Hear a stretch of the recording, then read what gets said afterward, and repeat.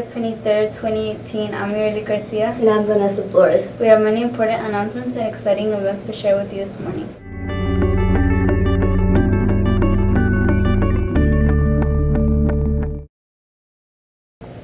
Attention 6th graders, do you want to get involved and help make big decisions for school? There's one position open for a 6th grade student to be part of Mendez School Site Council. You would be an important part of our school's decision-making process. You can help decide how we spend our money and what programs we have here at Mendez. School Site Council members meet once a month, and if you are elected, you would be part of School Site Council for all 3 of your years here at Mendez. What a great way to get involved. I have really bad eyesight. Okay. Wait, you want us to go a little bit? If you are interested in running for the position, see Mrs. Hyatt in room 214 or in her office, or you can just let any teacher know, as they can give you the Google link to submit your name and info, and will be on the ballot. Elections will be on September 6th in first period. Math testing starts today in all math classes. Students, please read and respond to each item carefully.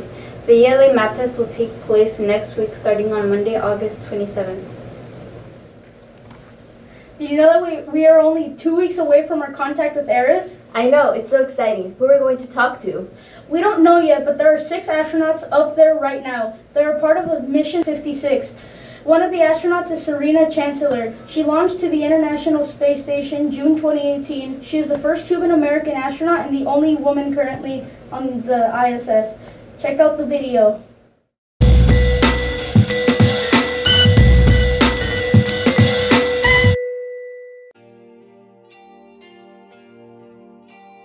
I remember watching a shuttle launch one day, and my father came up to me and said, "Do you want to work for NASA?" I said, "Yes, I do." And he said, "Well, that's great. Then you need to be an engineer." And of course, my dad was an engineer. Followed my dad's advice that he gave to me at an early age about being an engineer, and went to the George Washington University in Washington, D.C. And then about midway through my engineering curriculum, I had a lot of friends who were actually pre-med engineers, and they said, "Serena, you need to think about medicine. You'd be a great doctor." And so during college, I actually spent a lot of my time teaching martial arts. I learned Kung Fu when I was in high school, and in undergrad I was looking for a little bit of a job and looking for a school to train at. And so I found a school in the southeast part of DC, not the best part in the world, but really good instructors, and I used to take the metro every Monday, Wednesday, Friday from GW's campus down there.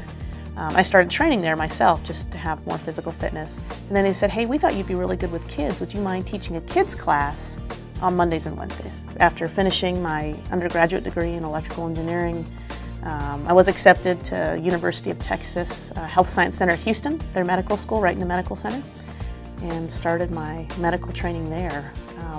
When I was a 4th-year medical student, I knew I wanted to do a rotation at NASA. But when I came down in October of 2000, I learned that there was a special program that combined internal medicine, which is medicine for adults and what I love, with aerospace medicine. And that program existed at the University of Texas Medical Branch at Galveston. My personal journey, it started off as an engineer, turned into a physician, which I absolutely love. And a lot of people say that the journey along the way is the best part in getting to your end destination. And it really has been, because I absolutely love being a doctor. But at the same time, since I was little, I've always wanted to be up there. I've always wanted to be in space. So I worked space station operations in Mission Control, or FICR 1 as we call it for space station. Spent a lot of time in Star City looking after the astronauts who were training out there. So I got a little bit of a preview as to what their lives were like. So I do work as a Capcom, one of my favorite jobs actually. I love talking to the crew, because I know they're up there, they're working hard, and sometimes just hearing a friendly voice is really nice.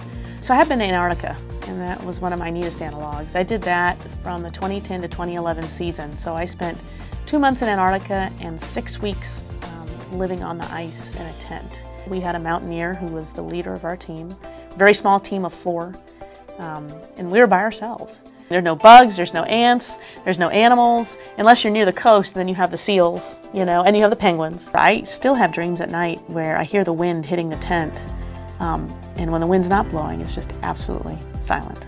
There's nothing out there but you and the ice and your tent mates. Thanks for tuning in with us this morning, Mustangs. Have a thrilling Thursday. Stay respectful, responsible, and ready. Goodbye.